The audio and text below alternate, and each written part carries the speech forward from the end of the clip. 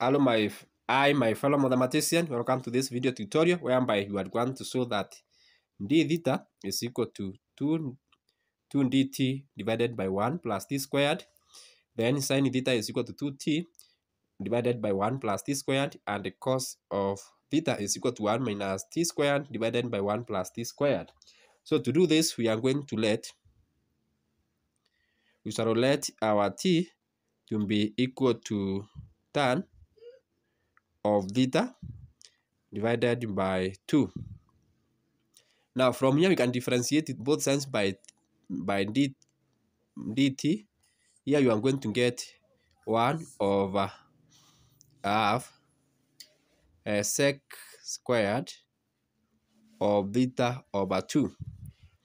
Now this can be written as half into bracket 1 plus tan squared of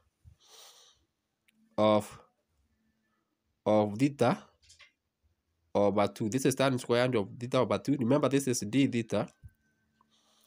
D theta.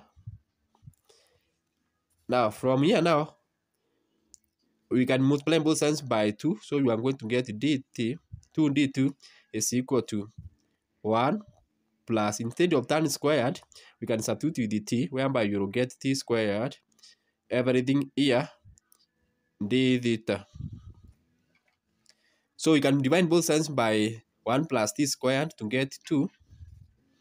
To get our 2 divided by 1 plus t squared is equal to d theta. Remember, this is dt there is equal to d theta.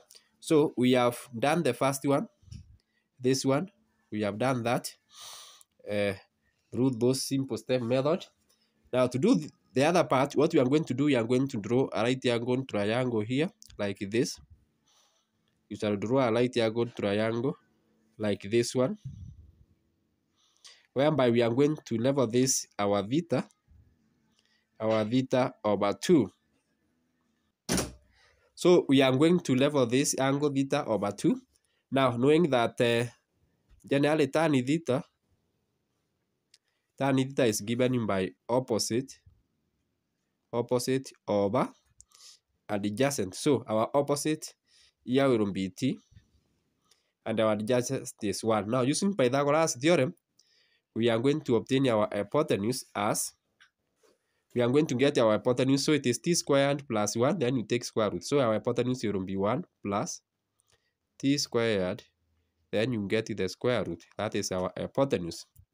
So from there, we are going to obtain, we are going to use this fact that sine of theta divided by 2 is given by opposite or by hypotenuse. Our opposite is t.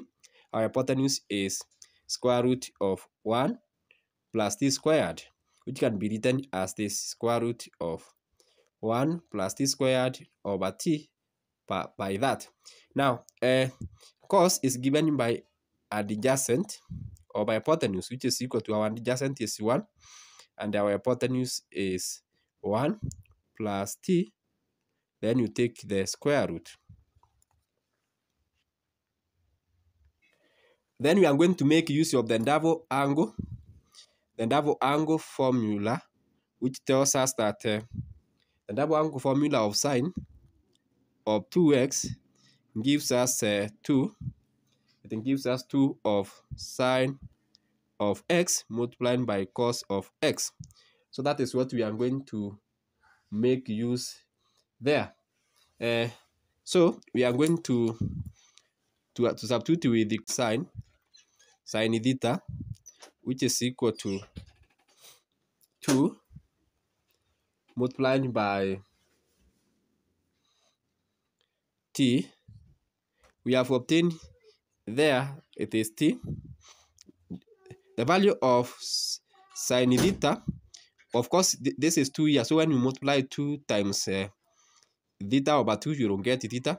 So this is t divided by 1 plus t squared square root multiplied by, then you have cos x.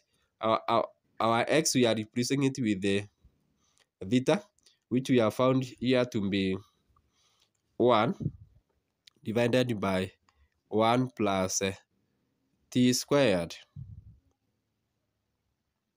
which is equal to 2t divided by, when you have square root multiplied by square root, then the answer is that the square root will go away. So 1 plus t squared.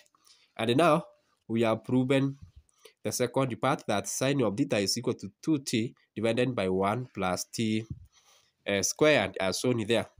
So we can go to the third part. Also, we are going to apply the double angle formula for cos, whereby we know that 2x is equal to,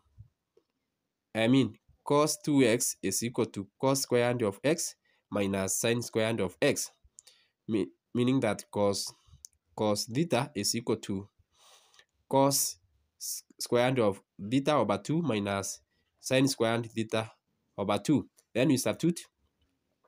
The value of cos theta over 2 is 1 divided by root of 1 plus t. Then we square minus t divided by root of 1 plus t. Then we square.